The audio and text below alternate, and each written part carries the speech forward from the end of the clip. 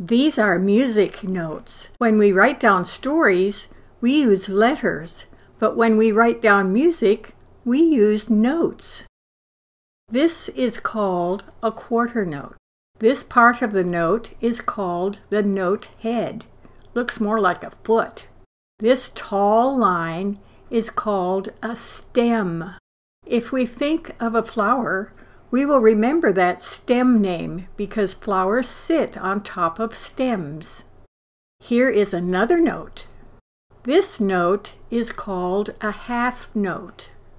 It has a note head and it has a stem. Remember that flower? However, when we look closely, that note head on this half note has an empty space in it. So that is how we can tell these two notes apart. This note with the space inside the note head is called a half note. We are going to play a game using a drawing of footsteps. Quarter notes just walk, walk, walk. So they just take a step at a time. Walk, walk, walk, walk. Here's our half note again.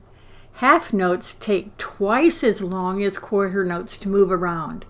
So they walk, wait, walk, wait, walk, wait, walk, wait. If you have the step sheet and the quarter and half notes, you can play a walk, walk game. My two 4-year-old assistants are going to show you how to play the walk game with their step sheets and quarter and half notes. This is a fun game to play and helps you remember these notes. Barrett is going to show you what quarter notes do with his quarter note and stepping sheet. Walk, walk, walk, walk. Calvin is going to show you how his quarter note moves. Walk, walk, walk, walk. Now Barrett is going to show you how half notes move.